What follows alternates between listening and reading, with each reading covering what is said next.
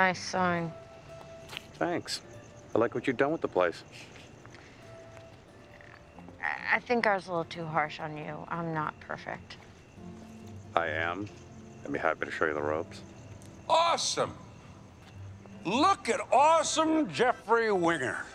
Too awesome for old Pierce with your hip shirts and your gelled hair and your cool tape over your mouth.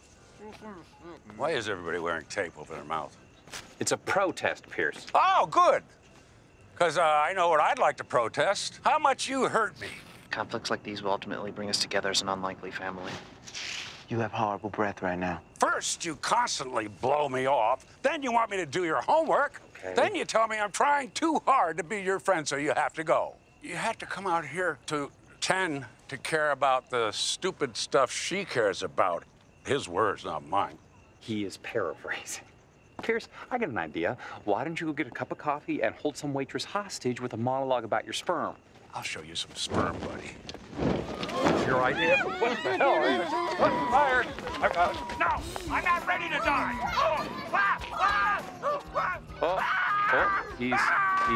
he's jumped in the fountain. He's fine.